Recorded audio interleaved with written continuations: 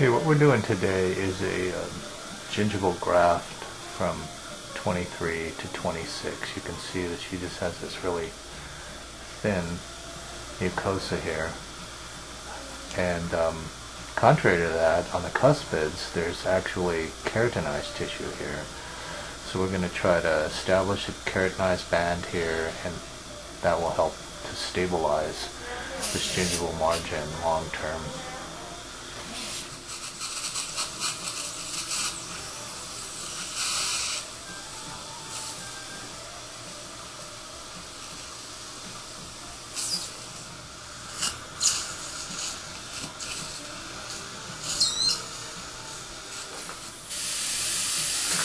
Little water here.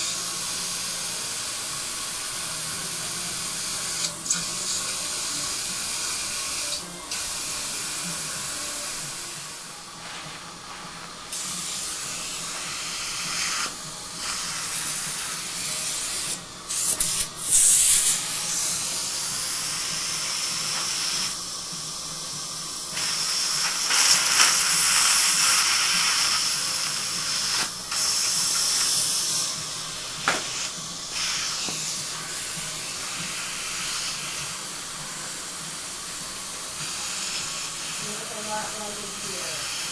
So this is definitely one of those areas in which the water gets big deeper. The recent maybe you see flop, and then no matter how much flop you use, it's not going to get to this spot.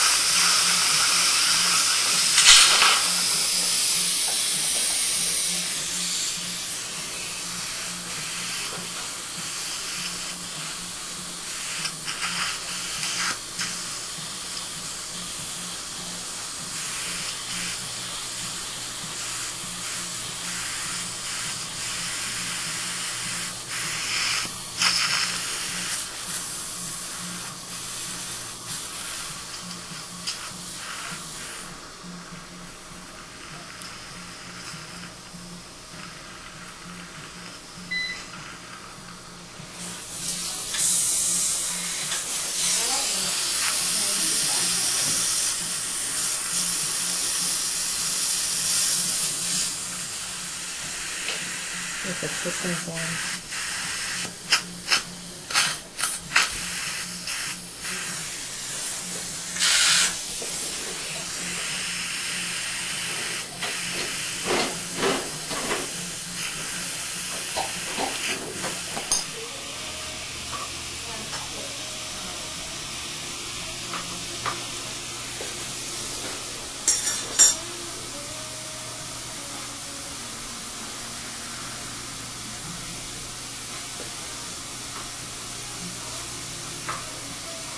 Just put some liquid in the microsurgery.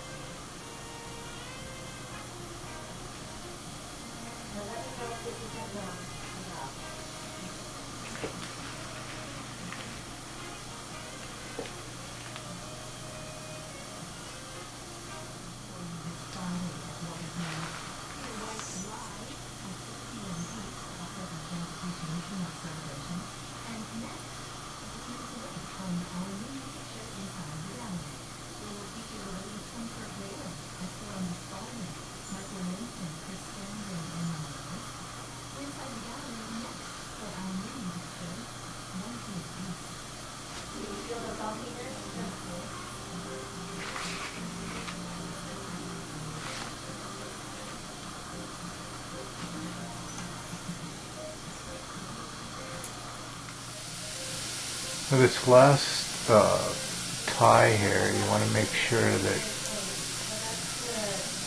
when you're coming out far enough over so that the suture lays over it. If you have coming out too far, the suture doesn't lay over the graft.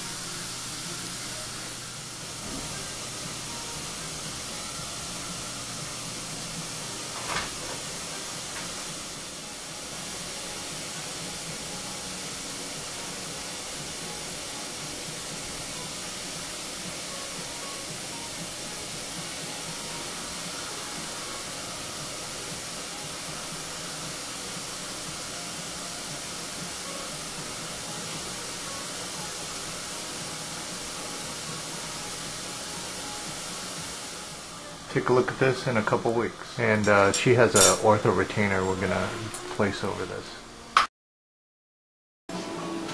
This is the 2.5 week healing of the gingival graft in the lower anterior here, and we just removed some of the sutures, and we'll take a look at the palate next. And this is the healing of the palate at 2.5 weeks. We'll take a look at this in another couple months. Okay, this is the 3-month healing of the gingival grafting we did on the lower anterior, and at this point we'll just kind of keep an eye on things. Okay, and this is the healing of the palate, and a lot of times you can maybe see a little mark or a little thickening, and but in her case I can't even tell we removed any tissue from that.